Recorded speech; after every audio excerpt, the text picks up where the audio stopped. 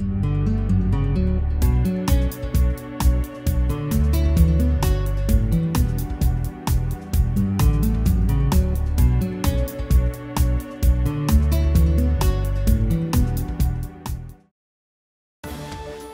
Bristol Board of Education. Maintaining a safe and secure learning environment for all students. Good evening, ladies and gentlemen. Welcome to our July 10th, 2019 Board of Education meeting. Before we move to the pledge, I wanted to depart from our usual plan and just introduce some people at the table tonight because we have some new players. Many of you know that we hired Dr. Carbone to be our new superintendent, so she's moved from my right to my left to assume the superintendency, and we're excited to have her leading the team. And then we also have to my right Dr. Dieter, who moved from the special ed director's chair to the deputy superintendent's chair, and so he's up at the table with us this evening. And you will notice that Commissioner Taylor is not here. I received information yesterday of her intent to resign, and we want to thank her for her services. Over the past 3 3/4 years, she's given us her hard work in the policy committee and student achievement and operations, and she provided a great perspective as a mother and as an educator. So we thank her for her services. I know she's probably watching on TV, so we wanted to give some plaudits and some shout out to her and thank her. And then we'd also like to welcome our new commissioner, who was sworn in at noontime today, and he's here already, Morris Rippy Patton. He comes to us with quite a bit of community experience. He's involved in his church, he's involved in some nonprofit organizations, he's involved in, also has been a zoning board of appeals member, I think, so we're glad to have your experience on the board, and hope we can all get up to speed and have a nice successful tenure. Thank you. So now we will move to the pledge. We don't have any special music today because the kids were off, so we're just going to be doing the pledge. I pledge allegiance to the flag of the United States of America and to the republic for which it stands, one nation, under God, indivisible, with liberty and justice for all. When I was making those opening comments, I was remiss to mention that Scott Rosato is at the table also, and he is filling in for Peter Kelly this evening as the liaison from the City Council. Yes. So we welcome you again. Glad to have you here.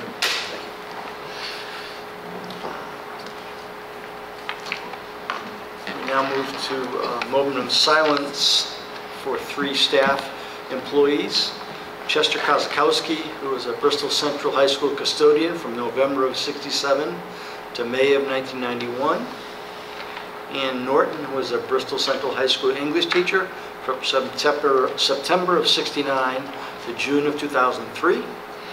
And Florette Shingler, who was a Bristol Eastern High School foreign language from September '52 to June of 1991. Please provide a moment of silence with me.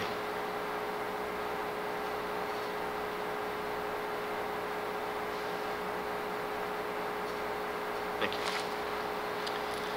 We'll move right on to the minutes.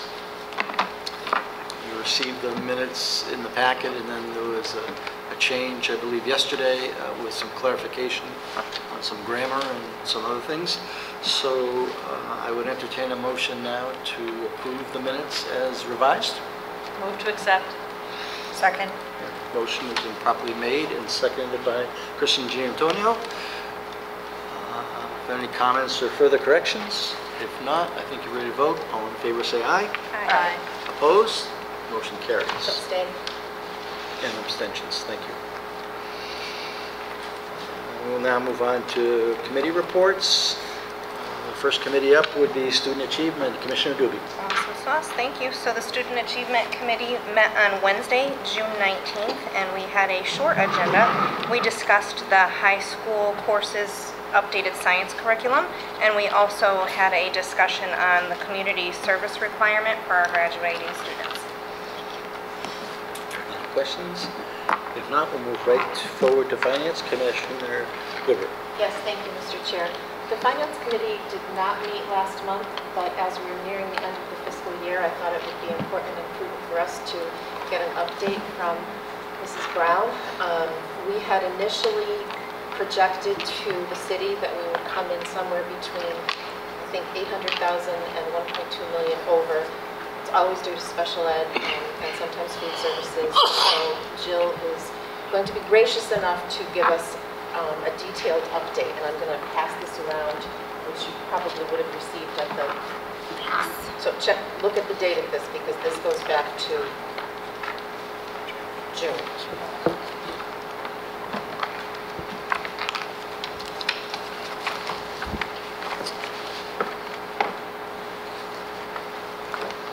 While she's waiting and that's going, even though nobody likes a deficit, we always have a pretty substantial deficit in special services, and that's not good, but the good thing is we're servicing those students and we need the service.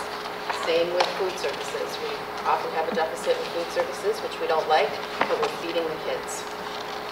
And we are not alone. Most districts in our DERG are facing the same issues. So, good evening. This evening's report is the report as of the end of May. So this is the May 31st report. We're currently still analyzing the end of June. And as you know and are familiar with, the year-end continues on throughout the months of July and August, as we're still expecting our closing invoices and the last receipts of various sources of revenue. So as of the end of May, we were in receipt of $4,200,998 in revenues from rentals, tuitions, Medicaid, and displaced student relief grant sources. That also includes the special education excess cost grant funding. All of those have been applied to the current snapshot that you received via email prior to the cancellation of the finance meeting. Currently, as of May 31st, we had an operating budget of negative $1.458 million. We are continuing to receive revenues from various sources, and we are continuing to close purchase orders, and we do not expect that that's going to be our final number. We are going to improve on that number. As we had reported throughout the year, the areas in which we are over budget are transportation, magnet tuition, special education, and regular education transportation. We went over budget just slightly in operation of plant, but again, we're still closing invoices and those numbers are not final. We do continue to forecast that we still have approximately $1.3 million in the teacher salary line available for transfer. We will utilize that to mitigate the special education deficit. At the time that I had done these reports, we still had about 800 purchase orders open. We have improved on that. Today I ran the report again. We have 279 purchase orders open. Remaining on those purchase orders are $776,000 that have been encumbered. Not all of those monies will be spent. Let me just give you a quick for instance. If we have a purchase order open for $5,000 and the final invoice is $3,000, the remaining $2,000 comes back into the general fund and helps us mitigate the deficit. So I can run the report and see where all of those encumbrances are and make my best guess as to what those final invoices will be. And I do believe we will still fall between our $800,000 and $1.2 million deficit, closer to the $800,000, which is good for the city. We will have a better idea as July comes to an end. Any questions so far? Okay.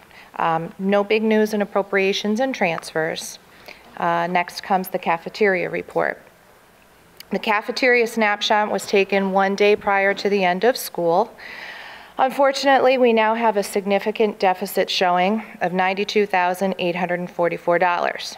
Of that current deficit, $21,673 can be attributed to the 6-cent reduction in our reimbursement, and that was due to the administrative review. We suffered that for the months of February, March, April, and May. It was reinstated for June 1st. The reason for this change is we had an increase in purchase order for food supplies and paper products to get us through the year, and that increase in the purchase order didn't happen until late April. So it made it onto this report, and I know that that's a big change. So we did take a look at what can we do moving forward. We realized that there were several items that had not gone out to bid for several years. Our milk vendor, our paper supply vendor, some of our food vendors, and so those things have gone out to bid, and we will do better in many of those areas moving forward next year. Also, we are reapplying to the CEP program with our most updated identified student percentage numbers, those ISP numbers, which gives us a larger rate of reimbursement. So those are two positive things moving forward. I do need to talk about the triennial administrative review that happened. As you know, the administrative review took place in the month of January. They were here with a visiting team from January 15th through 17th. And we received a closeout letter from the State Department dated June 12th, and that letter is in the packet that Mrs. Vibert handed out. The Connecticut State Department of Ed is in receipt of the district's corrective action plan and response to all the results and findings during the review, and they've determined that all the areas of corrective action that we put forth were addressed and approved. So that's good news. However, the errors that they identified, they determined require fiscal action, and they pertain to meal counting and claiming, meal components and quantities rather. I think Dr. Moreau had shared with you that we were short a couple of cups or a quarter cup of vegetable once per week. That's the quantity that they're referring to. That resulted in fiscal action charges in the amount of $106,468.28. The letter states that this amount will be recovered from a future monthly claim. However, when I went into the website earlier this month, I can see that on that date, June 12th, there were several adjustments made for the months of September 2018 through February 2019. And all of those adjustments in each of those months totaled at $106,468.28. That means that that $92,000 deficit is going to grow.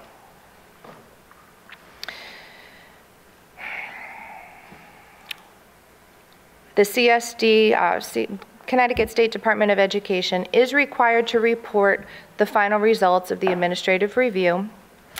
Therefore, a summary of the review will be posted on their website until another triennial review is conducted. You also have that summary in your packet.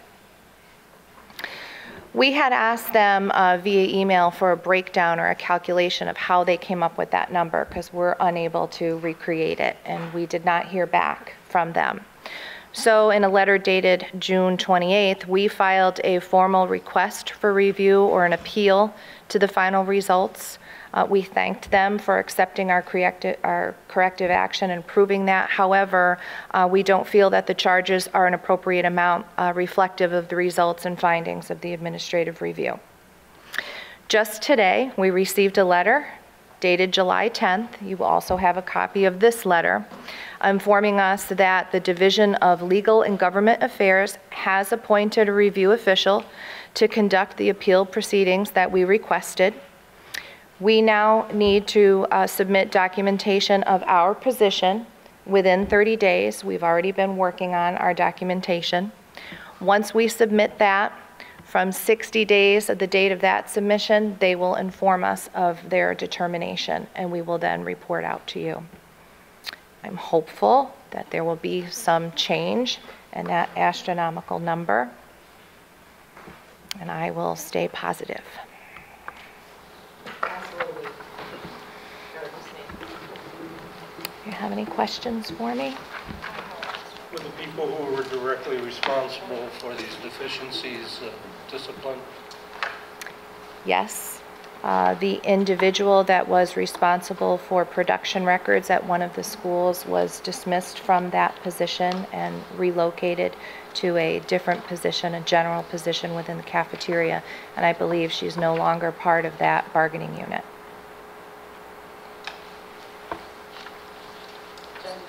Yeah, I'm trying to make sense of the administrative review to understand exactly why this number is so high. So if I heard you correctly, a quarter cup of vegetable per week shortage was what we were docked for our food portion control. But what is the meal counting and claiming portion? Where did we fail in specifics in that regard? I would have to go back and check the records on that. I don't want to give you an incorrect answer. Okay. Each month when we submit for a claim, we have to count the number of meals served in every school and every type of meal. I'm not sure if there was an error in that, and like I said, I don't want to give you an incorrect answer, but I will get back to you with that answer. Was it part of, at one point we discussed that when the free milk was given out without the corresponding portions of food? It's possible that that is what they're referring to.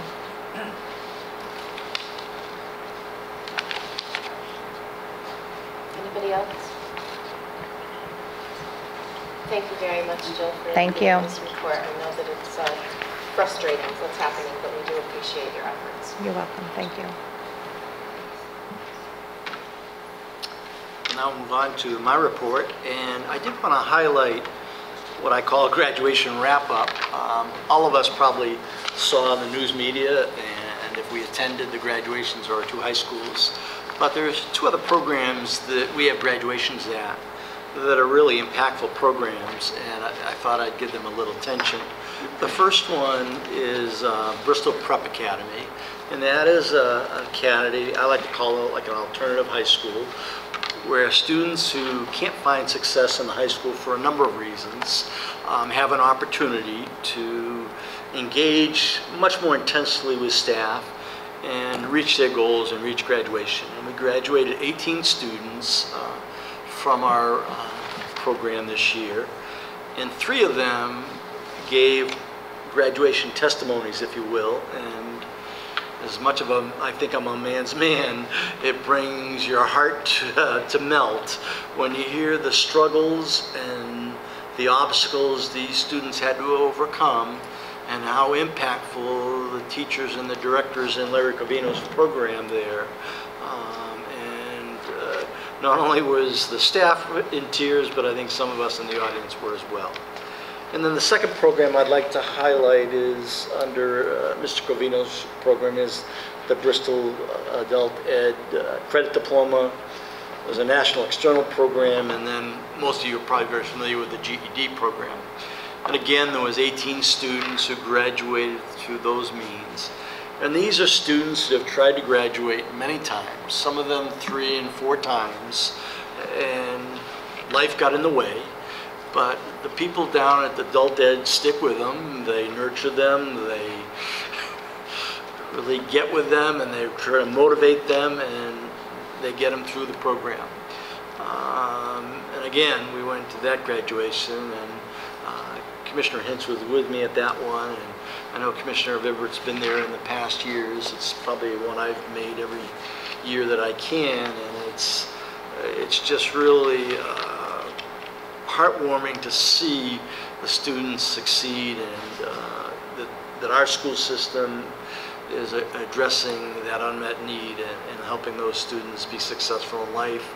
Some of them receive scholarships from our Liberty Bank, and some of them already have acceptance into some community colleges and other post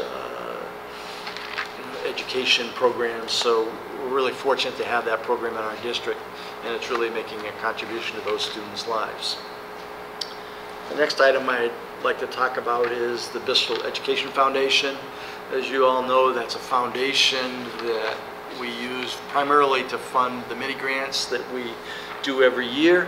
The premier fundraiser is going to be occurring in October on the 18th. So I have some flyers up here, but if you need how to register, how to get involved, to put together a team for the trivia night. We're doing the trivia night again, and it's our pinnacle fundraising event, and we really need your support so that we can provide the funds and the proceeds to sustain the mini grants. And the mini grants, for those who are listening at home, are like innovative monies that we can provide to our teachers to provide things that we can't fund in the Board of Education budget. And they're little extras, if you will. They're not really extras, but they're little things, and it almost becomes like a feeding ground for us at the Board of Education. They get tested by a classroom or two, and we can see if something works. It's like an incubator, and then if it does work, then we can put it into our regular budget if we have the resources to do that. So I really encourage you to get involved and support that event in October. You'll hear more from me in August and September probably with another commercial, but I hope you can do it. And the next item I'd like to speak about is the legislative update. I think I sent you all a packet of the summary, so I won't go over the whole summary for you, but I just did want to highlight a couple things. This year was the long session at the legislature, so any legislator can put out a bill as well as bills coming out of committee. So this year we had over 3,500 bills that came through. So the packet that you saw that I sent to you and the link that gave the summary of this year's legislation, it was a summary of that activity. Fortunately, not all 3,500 initiatives became law, and so we ended up with what we ended up with. A couple of the highlights that I would like to talk about, but before I do that, some people wonder what our legislative activity did or didn't do, and is it successful? Well, as many know, the governor wanted to pass on teacher pension to local municipalities. And in Bristol, that cost was estimated anywhere between $75 million or $200 million in costs. And we know if that got passed on to the local community, that would be a significant blow to education. So I think our legislative efforts worked in that regard. And then one of the other things that came out of that was, well, I'll move on from that. One of the bills that came out that I thought was positive was if we have a surplus in any given year, and we hadn't had a surplus in a number of years, but if we do, now with the fiscal authority, which is the Board of Finance, we can set aside, instead of 1%, 2%. So we're hopeful that with the new leadership of our new superintendent, we're going to start getting into the black again, and we will start having some set-aside money. One of the other pieces of legislation that passed this year was the inclusion of African American and Latino studies, and boards must begin offering the courses in 2022 and 2023, and the state has been charged with making those course curriculum available to us. Another issue that has a lot of discussion floating around the Capitol is allowing a Board of Ed to add an additional 20 minutes of undirected playtime for our elementary age students. But with that comes, classroom time, so it's always a push-pull. But we now are allowed to do that if we choose to. And we also now are allowed to let students 6 and above to possess and apply sunscreen. And when I first saw this, I said I was really surprised at it, but it turns out there's 20 other states that have passed this legislation, so Connecticut was not alone. Before, it was considered an over-the-counter medication, and the student couldn't possess it. So now, if they're going out to recess or on a field trip or whatnot, they can apply. They can have and apply the sunscreen on their own. And finally, I just do want to highlight that the state set a goal to hire, for education community, to hire 250 new minority teachers. And we're going to achieve that with many methods, including greater reciprocity amongst other states. Connecticut has some of the hardest standards to get in the education community, so we're hopeful that with reciprocity with those other states, we can get more minority candidates, as well as additional flexibility of certification. If you had a certification and it lapsed, instead of having to go back to school and redo your academic work, you can have it reinstated. Mortgage assistance for teachers who are primarily serving minority students, so there are a couple of other things. And the last item on my agenda is one I'd like to turn over to Dr. Dieter, who will talk about the Memorial Boulevard Inter-District Magnet School.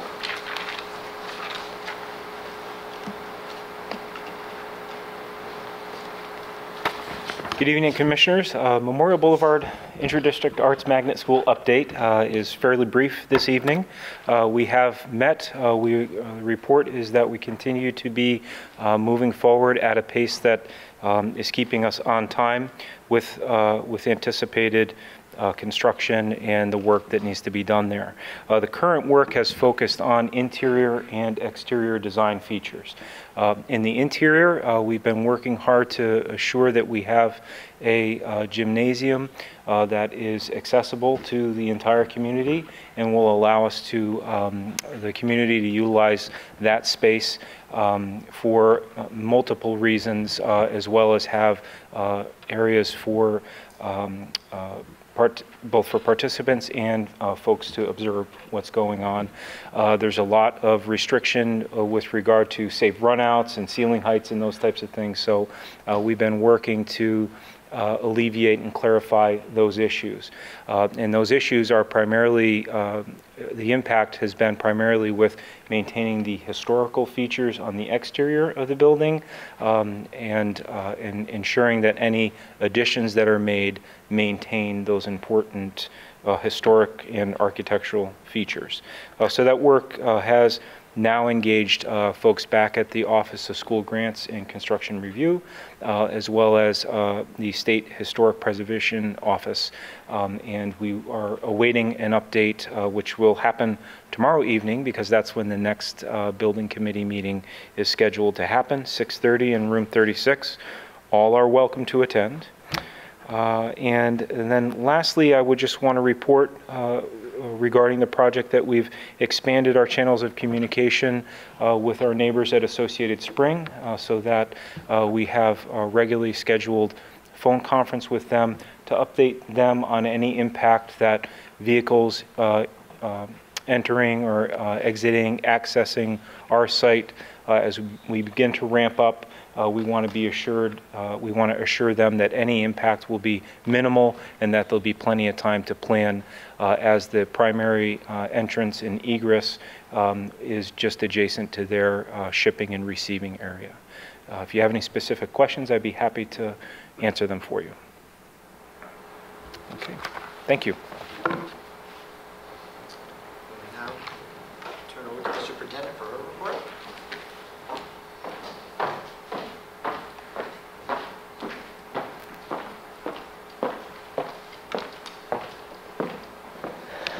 Good evening, Chairman Wilson, Commissioners, Councilman Rosado, and community members.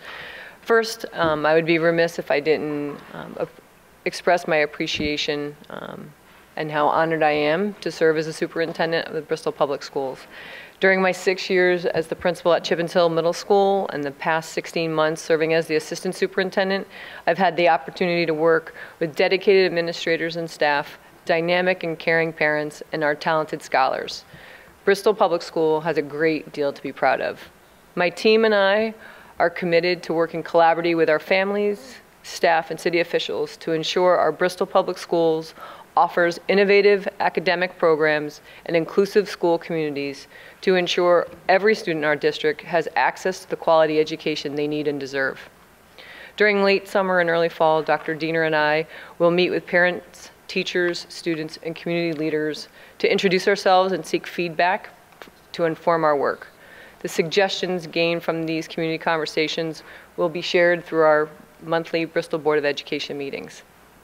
I am committed to continue and further the district's goals of continuous improvement, equity, and rigorous instruction to ensure all of our students are positioned for success. I look forward to working collaboratively with the board to make these commitments a reality for our families and students. My report this evening highlights the professional learning held during the last weeks of June and the upcoming work of the Board of Education. On Wednesday, July 17th, the Bristol Board of Education will participate in a Board of Education retreat from 5:45 to 8:45 at the Bristol Boys and Girls Club. The focus of the retreat is to develop our roles, expectations, and structures for a highly effective board and superintendent governance and leadership team. 2 articles have been provided for you in your packet, one entitled School Governance Position Statement, and the second, 8 Characteristics of Effective School Boards. These readings will be used during our retreat. On June 17th, the first day of summer vacation for students, our administrators engage in professional learning to review end-of-the-year academic and culture climate goals and assess school-level climate and culture attributes using our new Bristol Public Schools Climate Navigational Tool. These attributes outlined in the tool highlight behavioral expectations, programming, interventions, and social-emotional learning that will be implemented during the 2019-2020 school year.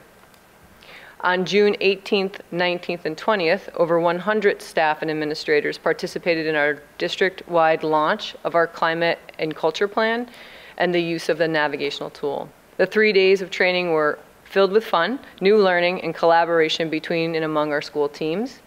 The positive energy and school-level strategies and programming created by each team are an exciting starting point for our next year.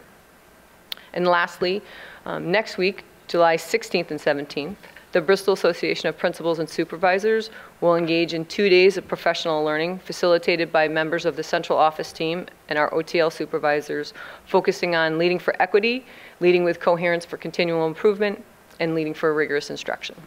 Thank you.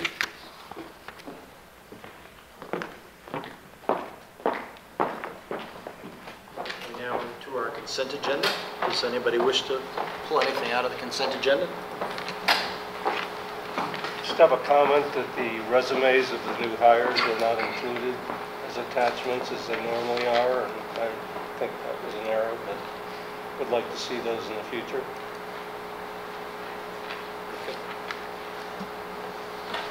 Does anybody wish to pull anything out of the consent agenda? If not, I believe you're ready to vote.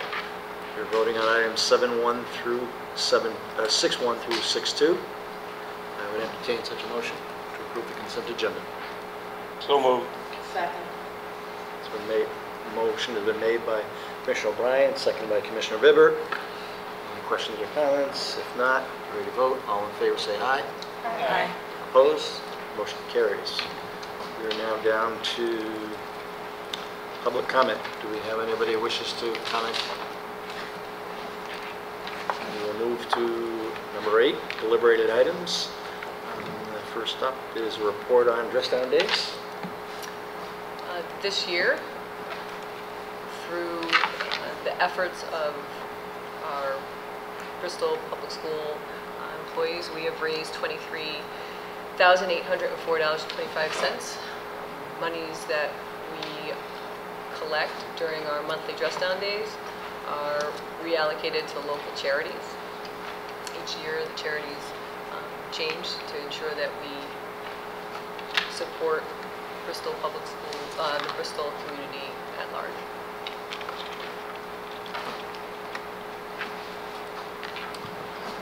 We'll now go to 8.2, summer programs. I think Mrs. Fortin is going to say something about that. Good evening, Commissioners. It's my privilege tonight to give you an update on our summer enrichment program. You recall that a couple of months ago I came in to present the course offerings, and we have 27 classes that we're offering for our elementary through middle age grade students. Right now, according to Mr. Redmond, who's running the program, we have 118 children enrolled in these classes. The classes are provided by many of our Bristol educators. Some of the most exciting offerings I hear from Mr. Redmond are, let's see, Master Chef baking, where students learn to safely measure and use fractions in a fun-filled class while they are making lots of baked goods to bring home. And Legoland is the second most popular class, where students are using Lego education construction sets with easy-to-use programming. So they're beginning the first stages of building out robotics. So we run 2 sessions per day, and we run 5 weeks of classes. The program information is available on our Bristol Board of Education webpage, and they accept registrations throughout the summer. I was also going to give an update on the enrollment for our high school secondary summer school program. However, that registration just closed early this morning, and we don't yet have our class enrollments set yet. The staff couldn't put that together quickly enough for me to get that for tonight's presentation, since their registration just closed at 12 o'clock. But that summer school program will begin next week and will run through August 6th. Dr. Dieter wanted to report also on our additional summer program. Before you leave, just a question on the summer enrichment program. I noticed that the scheduling over the past few years for summer enrichment coincides exactly with the dates and times of extended school year students. And so those students don't have opportunities to attend summer enrichment. And so I'd like to be able to maybe next year at one of our subcommittee meetings discuss that. That's a great suggestion, and that's actually what Dr. Dieter is going to talk about, that extended school year program. So we'll work together on finding a solution to that. Thank you. Good evening again. I'm going to just give you a brief summary of our current enrollment in extended school year program. We have an extended school year program. Summer school is traditionally what it's referred to. The difference here is that this program that's run out of Green Hill School is for students who are all eligible for special ed services, and these services are necessary to prevent regression of skills over the summer. We currently have 285 students enrolled in our summer program, receiving specialized instruction as well as related services. That program is running 2.5 hours, 4 days a week, and began end of June and will commence end of July.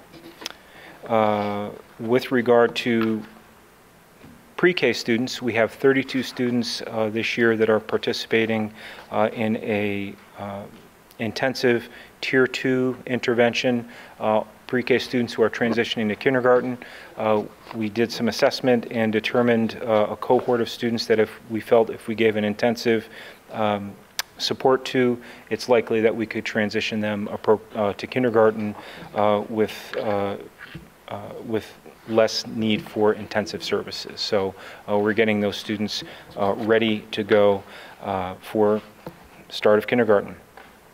With regard to summer enrichment, I think while I think that's a great idea to look at the schedule, I do know that summer enrichment has an afternoon session, and I think the key difference between summer enrichment and extended school year is extended school year would be a mandated service, and summer enrichment would be something that a family would access at their as a choice.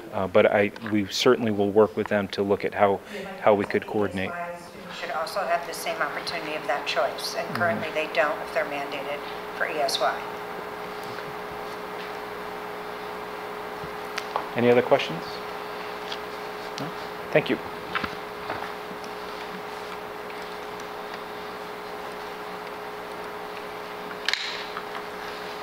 Our next one is consideration of approval to address the Healthy Foods Act requirements. I guess we did this last month, but we're going to redo it with some background. We did this last month, but we did not do the beverage exemption. And so that's what this one is. The Connecticut General Statute Section 10-221Q requires the board to vote on the following beverage exemptions. The Bristol Board of Education will allow the sale to students of beverages not listed in Section 10-221Q of the Connecticut General Statutes, provided that the following conditions are met. There are 3. 1, the sale is in connection with an event occurring at the end of the regular school day or on the weekend. 2, the sale is at a location of the event. And 3, the beverages are not sold from a vending machine or school store. The event is an occurrence that involves more than just a regularly scheduled practice, meeting, or extracurricular activity. The school day is the period from midnight before to 30 minutes after the end of the official school day. And the location means where the event is being held and must be the same place as the beverage sale. So beverages that might be sold during an extracurricular activity like a sporting event or a game or a group that meets after school, a fundraiser group, or an extracurricular group like student council or those types of things.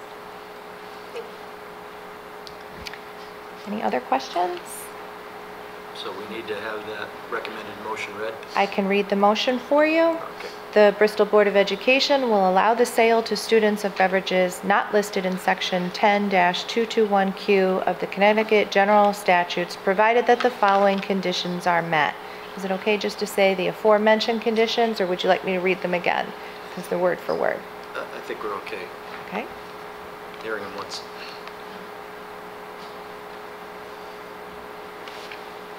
I don't think we need them read again. Okay. You think I'm sorry, you said no, right?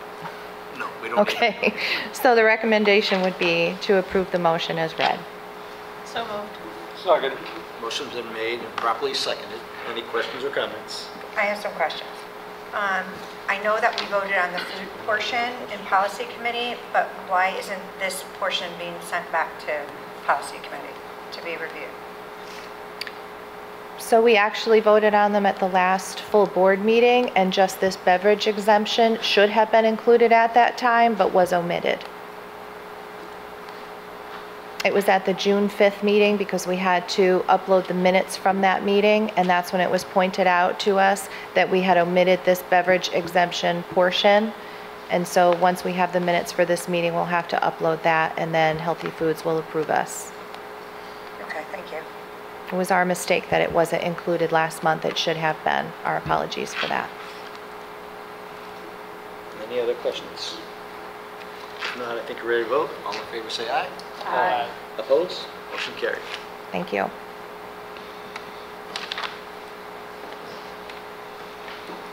Now move on to curriculum revision.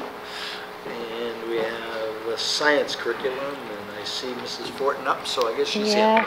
Yes, I am. Dr. Reckenberg is on her summer vacation this week. At our June 19th Student Achievement Committee, Dr. Reckenberg presented curriculum presentations for physical science, biology, and chemistry to the committee. She went over and engaged our commissioners in some active learning about Yellowstone at that meeting.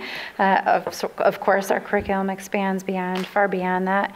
And she gave us an overview of the learning sequences and units of instruction for those 3 courses. The Student Achievement Committee voted to move that curriculum for your review and approval this evening. So with that, we're asking for a motion to approve the grade 9, 10, 11 science curriculum for the academic and accelerated level for physical science, biology, and chemistry. So moved. You Second. guys gonna fight over it? Okay. Motion has been made and seconded by Commissioner Dubin and seconded by Commissioner Giantonio. Are there any questions or comments on the motion? If not, I think you're ready to vote. All in favor say aye. Aye. Opposed? And abstentions. Okay, motion passed. Thank you very much. Thank you. Move on to new business. Does anybody have any new business? If not, we'll move on to information. Does anybody have any information? If not, we'll move on to liaison reports. Any liaison reports? If not, Just a quick one. What? Just a quick one. Quick. Yes, one of my liaison schools is Bristol Eastern. Hi, Mr. O'Brien. And I've had the honor and pleasure of handing out diplomas at their high school graduation. It's probably one of the best things about being on the Board of Education. And I just want to commend the people at Eastern. They have a wonderful policy that city officials and Board of Education members, past or present, are allowed to hand out the diploma to their child or grandchild or, a relative like that. And it's a wonderful, wonderful thing. For instance, Dave Mills at Bristol Eastern gave his granddaughter her diploma. The mayor gave her son his diploma. I've given both of my children their diplomas, and it's just a great, heartwarming thing. So kudos to the people at Eastern. That was quick.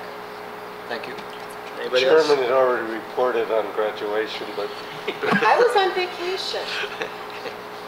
Scott, did you have anything you wanted to share with us from City Council? No? Okay. I will entertain a motion for adjournment. So moved. It's been motion has been made and seconded. All in favor say aye. Aye. We are adjourned.